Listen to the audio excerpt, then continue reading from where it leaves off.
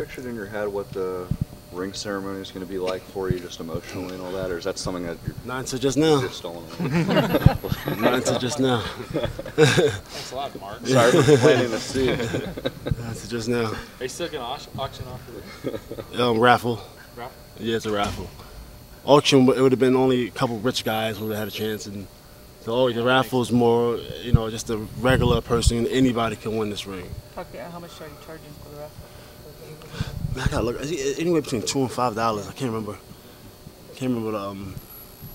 I just won a raffle, and then my people were kind of put me in a position where I can help out and raise some money for some children. But I forgot the actual pricing of the raffle. But I know it'll go up live on the 27th.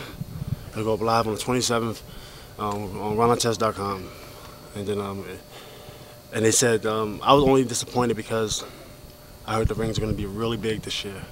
Yeah, I heard it's going to be like outstanding. It's going to be some of the best rings that we ever got.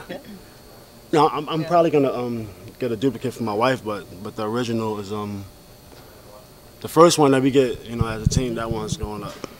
That one's going still away. Size 11.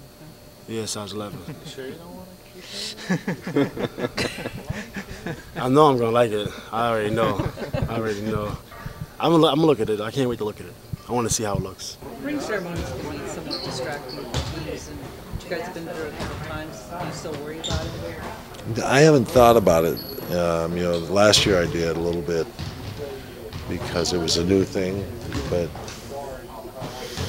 hopefully this year, they're going to go through it the right way and understand, that it's a distraction, and yet you have to get back in the moment and play the game. Have you felt compelled in any way to give your 2 cents to Ron about his plan to auction off his ring? No, I really haven't talked to him about it. If it's a motivation for him, it's great. Use whatever he can use to motivate himself.